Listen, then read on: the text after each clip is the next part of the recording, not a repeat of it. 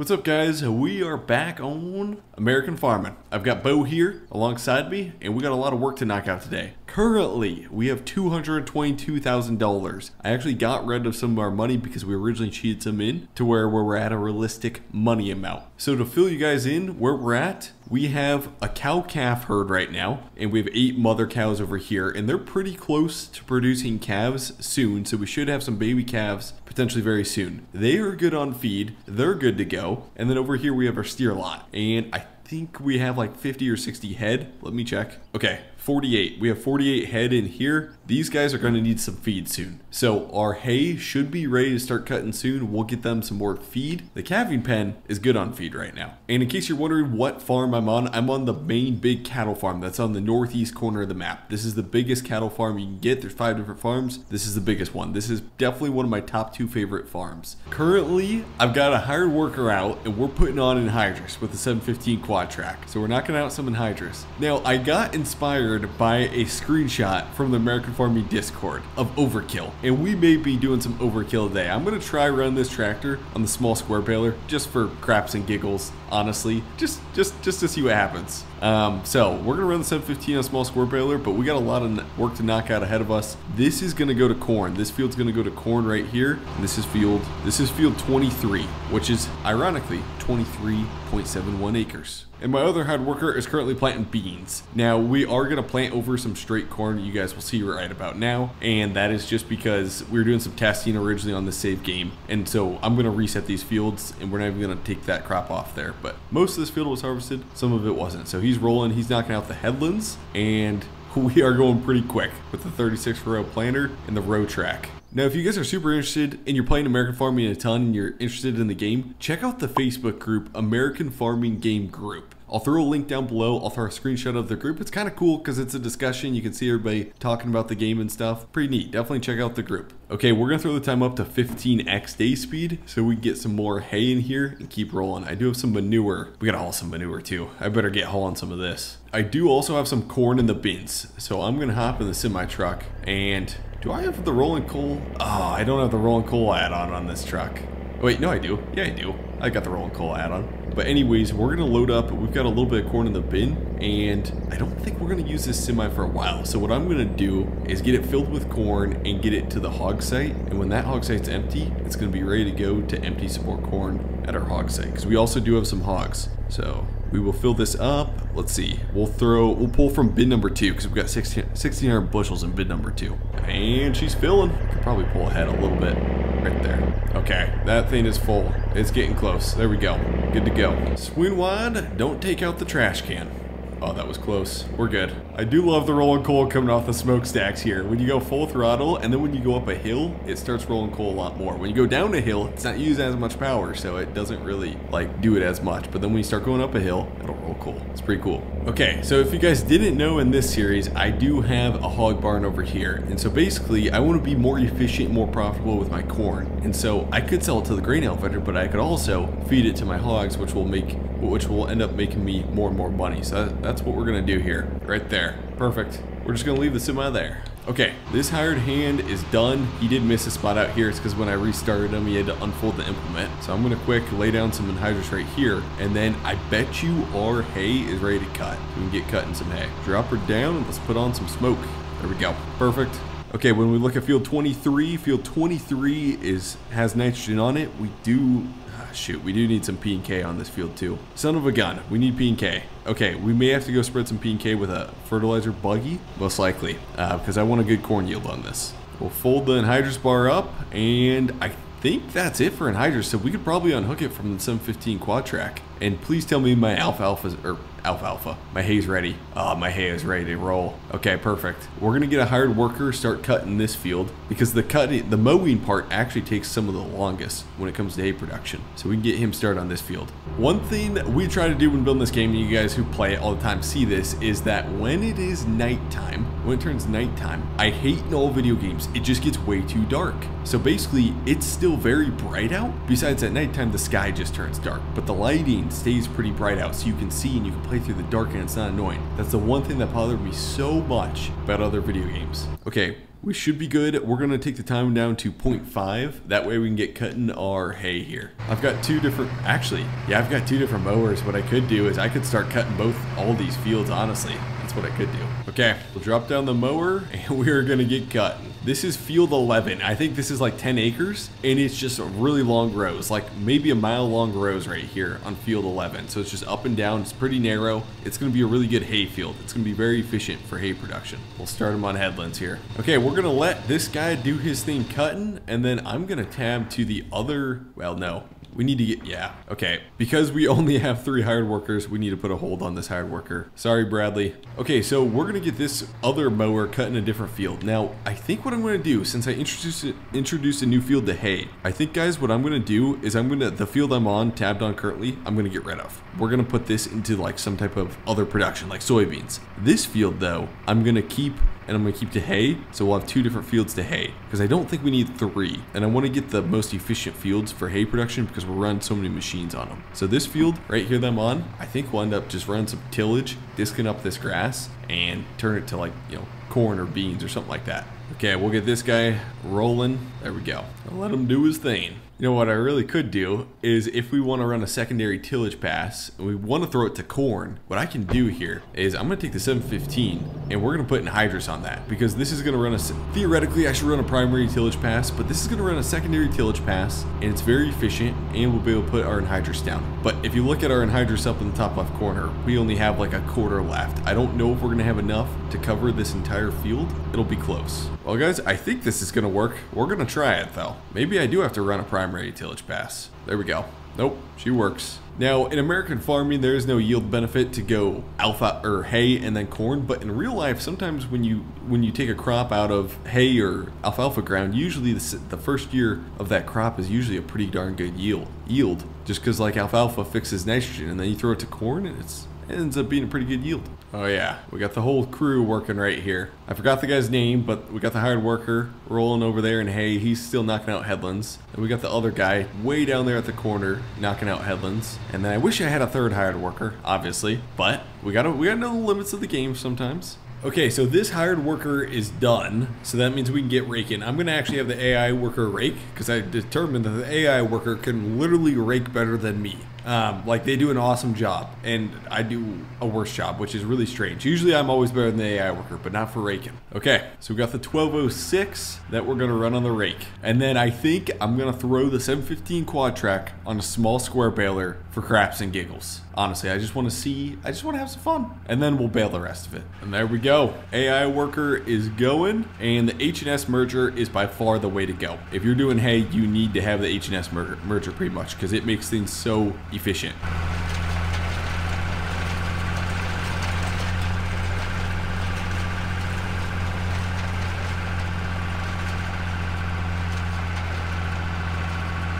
That is sweet. I don't know why this camera view looks so cool. It feels like we're flying a drone next to this thing. Oh my gosh, that looks awesome. Drone zooming in. Oh, that is awesome. Okay, we're gonna let the AI worker do his thing. Like I said, it literally does a better job than me at raking. For some reason, it doesn't like mix up the ends. When it gets to the end row, it just does a perfect job on the end rows. What I'm gonna do here, and this is just for fun, is we're gonna disconnect the 715 quad. I will have to hook up to the nitrogen bar later. I am gonna put this thing on a small square baler. Buy a hay rack and bought a baler. This is inspired by the American Farming Discord. What is the most overkill thing you can possibly do? I think this may go down as the most overkill thing. Oh yeah. We may only need 95 horsepower, but I think we're gonna use all 715 here. I really wonder what would happen in real life if you ran this. You run a 715 Quadtrac, full throttle, baling hay with a small square baler. That's some whistle and diesel type stuff. You should start getting into some ag here. And Rebecca is driving to the row entry. Oh, just imagine the neighbors' looks. They see this thing going down the road. A 715 Quadtrac, small square baler, and a hay rack. It does look kind of neat though. Gotta admit, it looks real nice. My goal is to bale this entire field with a small square baler, and then the other field over there we're gonna bale with just a normal, honestly probably round baler or the large square baler. Let's check in on that AI worker. Oh, he is almost done. Okay, perfect. Here we go. We'll move the baler out. This is our moment. the track may be right over the windrow a little bit, not gonna lie. Drop her down. Let's get baling. Oh my gosh. Look how fast we're filling up this hay rack. That is insane. Maybe we do need all 715 horse. My gosh, dude. We are pumping out bales like crazy. What is this? Is this real? Holy crap, dude. This is insane. Oh, there's actually going to be a new update where you can tow multiple wagons at once. Forgot to tell you guys that. You can't do it now. Like, it won't fill the second wagon. But if you want to tow, like, 2 wagons at once, you can do that. Like, behind a pickup truck. Wow. We're getting a lot of hay off this thing.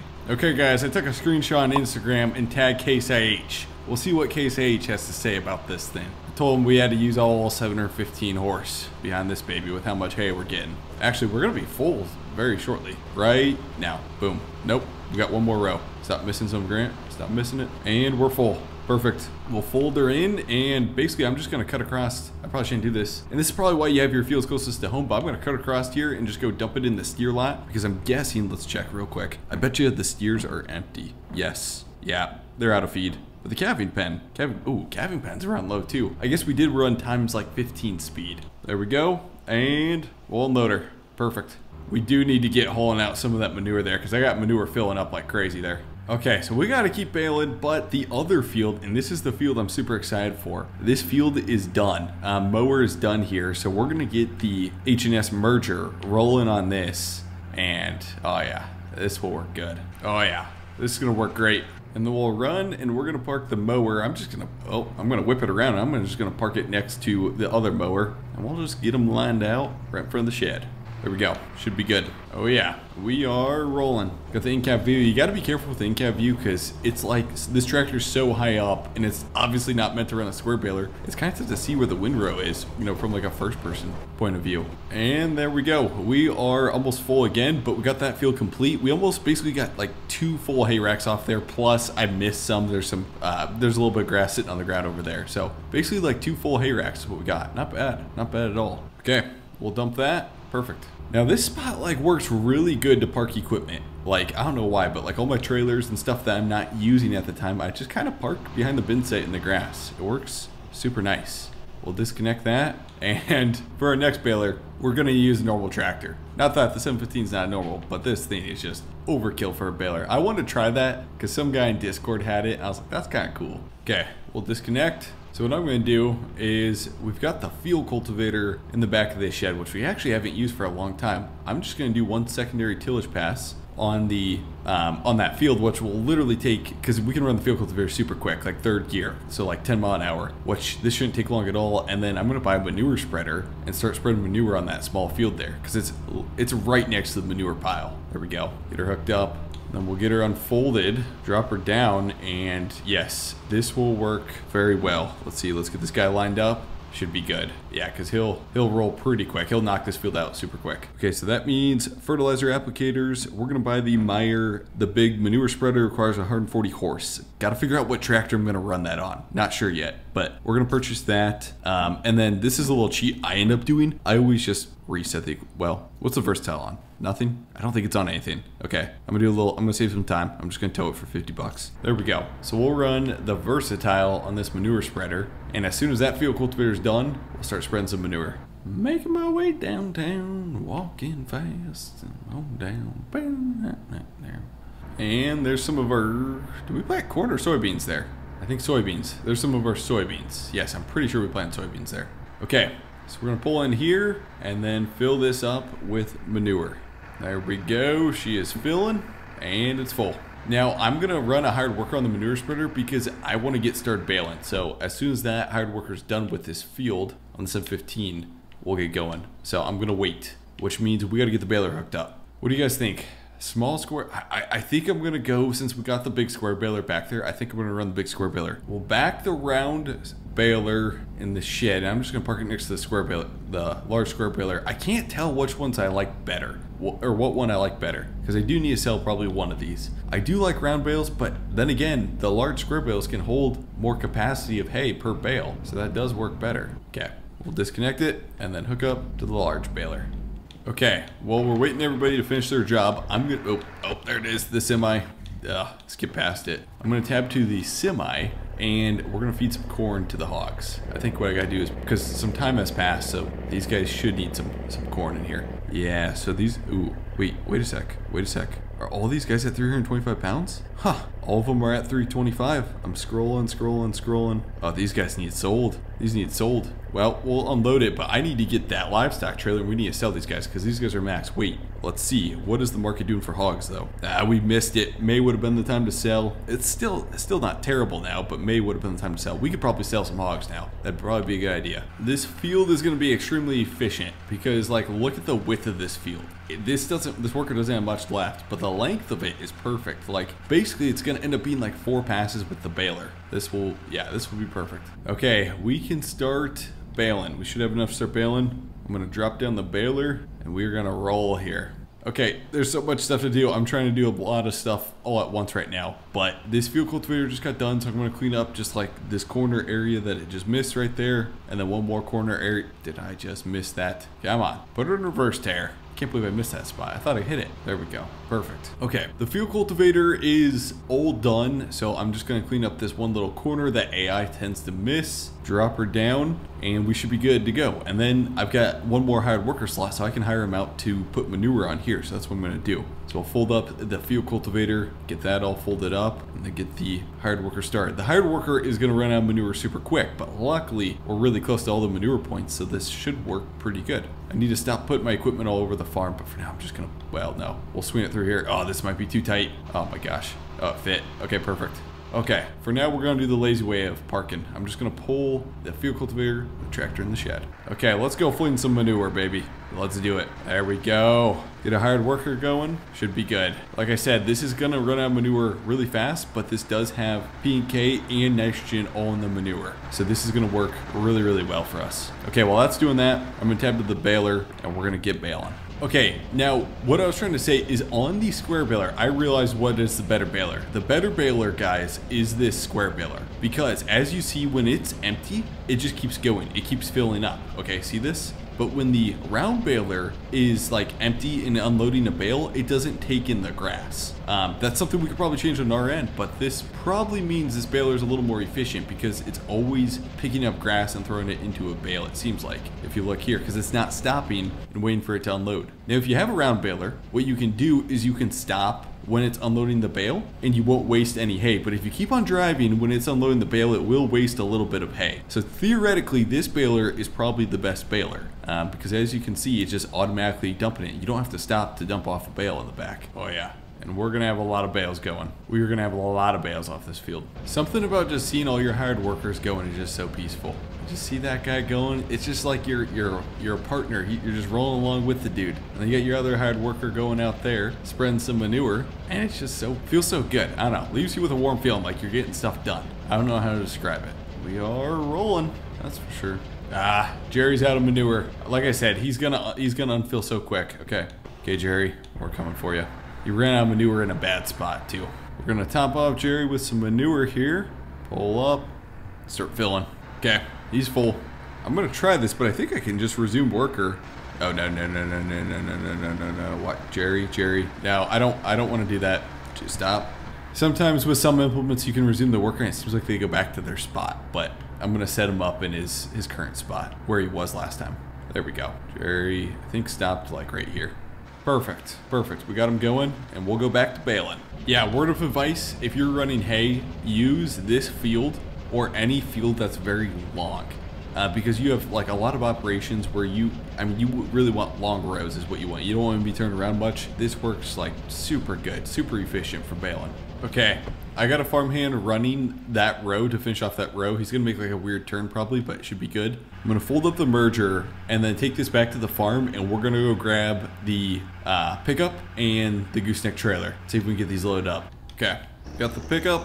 And this should be quick. Quick question for you guys. Do you guys like auto load, or would you rather have had it where you have to manually load every load with bales? Load every load with forks. Because I feel like loading it with forks manually, every one would take a long time, and baling would not be profitable at all. It wouldn't be the move. Maybe I'm wrong though. Okay, we're gonna see how good we are at driving here. Oh boy, that's gonna be tough to get. Oh, got him. Got that one.